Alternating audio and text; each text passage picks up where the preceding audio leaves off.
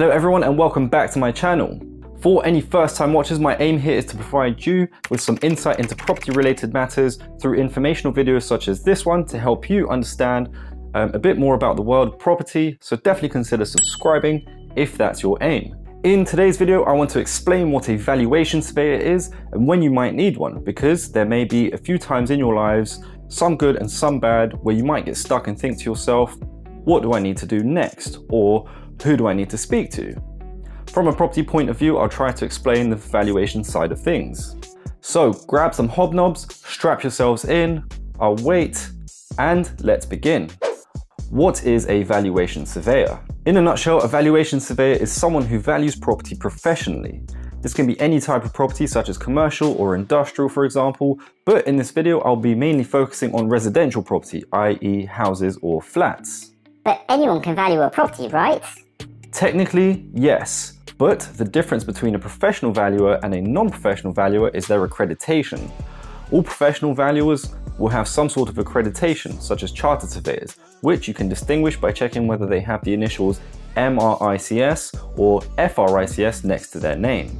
This accreditation usually comes with a form of degree-based knowledge, followed by years of professional experience, training, and a successful assessment of professional competence. My mate Jimmy is an estate agent and he can give me a free valuation. Why do professional valuers charge a fee? Well, the answer to that is simple, and it's because of professional indemnity. A professional valuer has to state their opinion of value and sign off a report which is then relied on for many reasons, such as calculating tax liabilities or for court proceedings, for example. If the valuer gets it wrong and it ends up costing the client money, then they have the option of taking the valuer to court. Whereas a non-professional valuer can just sit back because they are not part of the governing body that requires professional indemnity insurance, so any advice they give isn't actually taken seriously. Now that we've covered what a professional valuer or valuation surveyor is, let's talk about the different circumstances in your life where you may need a professional valuation done. Shared ownership or help to buy valuations. If you haven't already, then definitely check out some of my other videos on these topics for more info. If you currently own a shared ownership property and you are looking to purchase extra shares in your flat or house, you will need a valuation surveyor.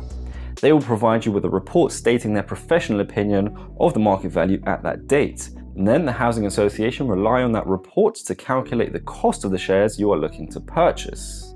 If you currently own a property bought on the Help to Buy scheme and you are looking to pay off some equity or sell your property, then you will likely need a professional valuation which will be used to calculate any percentage equity remaining that you need to pay back. Capital gains tax. Some people will go through life and many will eventually decide that they want to buy an investment property. If that investment goes up in value and you sell it, you'll likely need to pay some capital gains tax on the uplift. The process is fairly simple if you buy and sell on the open market, because the prices are determined by the market itself. But what happens if an uncle wants to transfer a property into another family member's name who already owns a property for a mere sum of £10 because he's such a nice guy? And then that's split between 3 children 5 years later, and then those children have an argument and want to liquidate the asset to split the money. Well, in this case, you probably speak to a solicitor to sort out all the legal stuff first, but since the property hasn't been sold in open market, you'll likely need a chartered surveyor to carry out a valuation at the relevant dates. In circumstances like the example I just gave, it's not uncommon for professional valuers to have to assess property values in the past.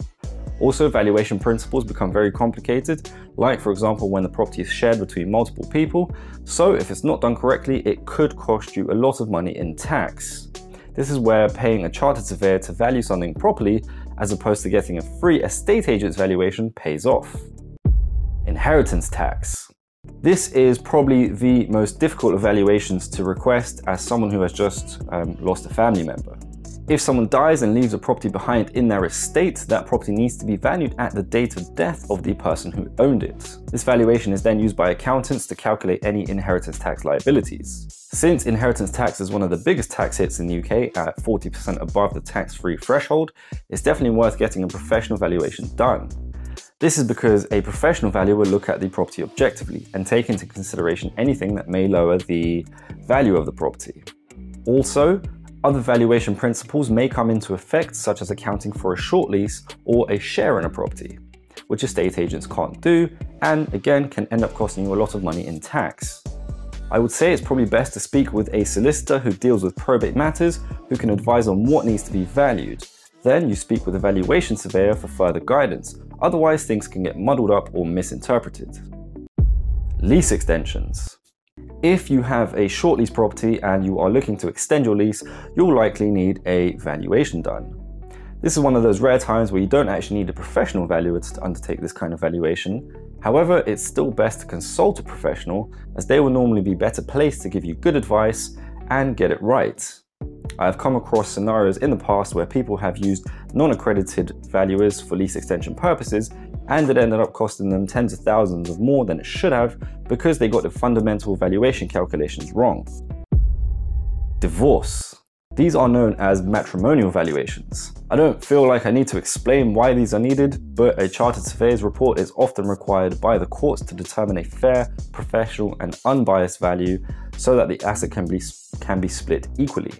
One party can instruct a valuer, but then this can be disputed as bias, so usually one surveyor acts for both parties with a duty to the court.